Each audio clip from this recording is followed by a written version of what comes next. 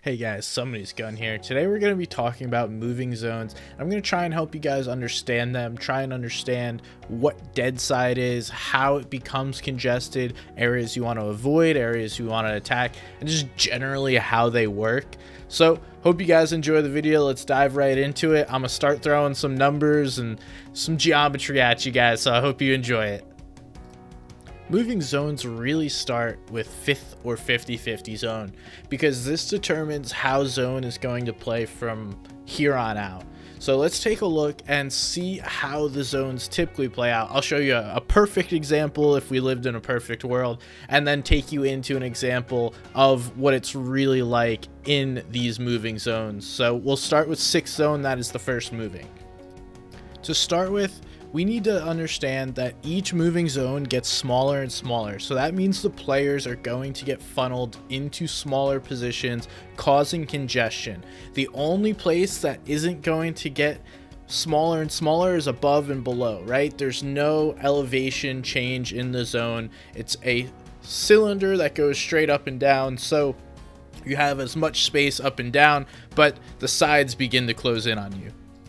This creates a funnel process, and then based on where players are lined up, it will create congested and dead areas of these moving zones. So let's look at a perfect example. Here we can see the green spots, if 5th zone was perfectly distributed, would be less congested than the middle, obviously, because players are being funneled in, the zone's getting smaller, and they're being forced into a smaller position.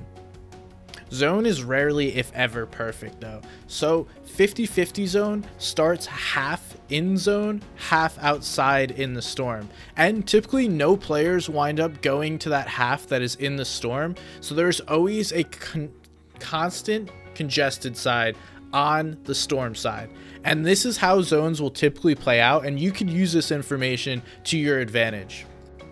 The red or northern area of zone is going to be super congested, while the southern side of zone is going to be much less congested. And we could see this play out in game as most of the players are rotating on this northern side, less on this southern side, and it's a much freer rotate, much less congested and contested, which will allow you to save and use less mats. Now, occasionally you do have players using bouncers, which will alter how this plays out, but this is exactly the same for every single moving zone. If you can find the congested side and then move to the dead side, that will help you rotate with fewer materials. In general, you should look to get to the front side of zone or the left or right side of moving zones. This will help you rotate freer and avoid the congestion, because almost always there is going to be chaos at the center of the zone. If you're on the front side, you get to avoid that, but the later you rotate, the more time you allow players to catch up to you and then get into that center congested chaos, which is the center of these moving zones.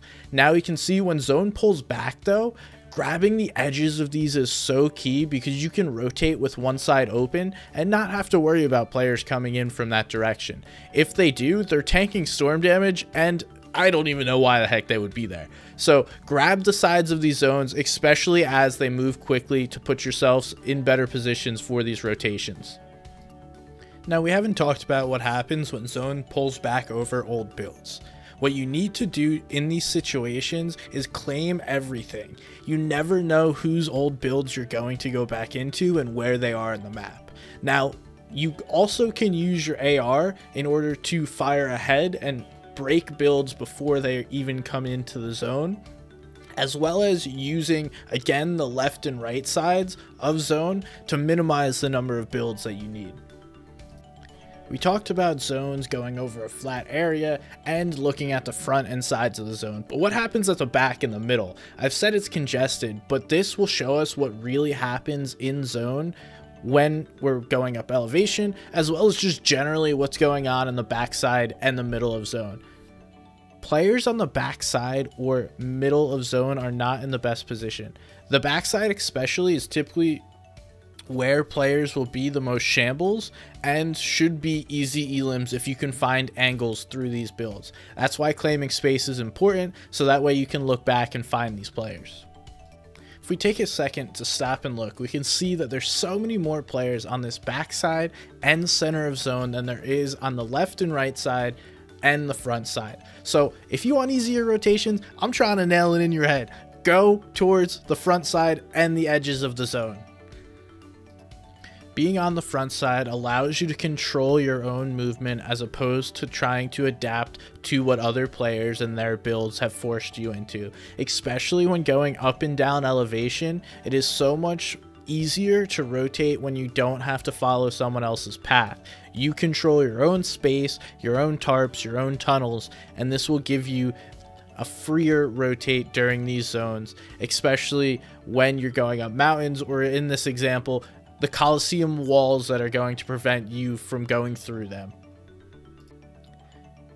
Zones don't only close horizontally, but they also compress vertically, and this is due to the players and not any aspect of the storm. Players over time will force themselves into less layers. Starting in 5th zone, we could have anywhere from 10 to 15 different layers that players are boxed up on. As zones move, those layers quickly compress to maybe 3 to 5 over the last few zones, and this causes more chaos and more congestion. A good height team will also force the lobby down faster and compress the zone vertically even more. So we can see in this example, the zone went over the Coliseum, over into open space, and we go from 6 to 8 layers in second moving zone to probably 3 to 5 in these final closing zones. Again, it's up to the height team. They really do control the entirety of the zone, and the more pressure they put on from up top is going to lead to fewer number of layers in these zones. All right, so let's wrap this up real quick. Moving zone starts with 5th zone, at least from a conceptual perspective. The congested side of 5th zone, aka the half that starts in the zone, is always going to be congested, whereas the half that starts in the storm is not going to be congested. From there, then we can understand where most players are going to be, and typically, if not always, the center of the zone is going to be the most congested just by the funnel process that happens. The edges are going to be open, and zone is going to shrink both horizontally and vertically over time. Horizontally is a mechanic based on the size of the zone. Vertically is based on the players and pressure coming from up top, and this also depends on different heights as well as elevation changes. So that's what we wanted to cover, and I hope that was clear within this video. If not, let me know in the comments. I'll try and clear it up for you. I want to thank you guys for watching. We will talk about different things like rotating moving zones as well as getting frags or refreshes in them, but that's a whole different topic. This was mostly focused on the conceptual piece of the moving zones and the mechanic itself. So I hope you guys enjoyed the video. If you did, make sure to throw a like and subscribe on my channel. Appreciate it. I'll see you guys next time.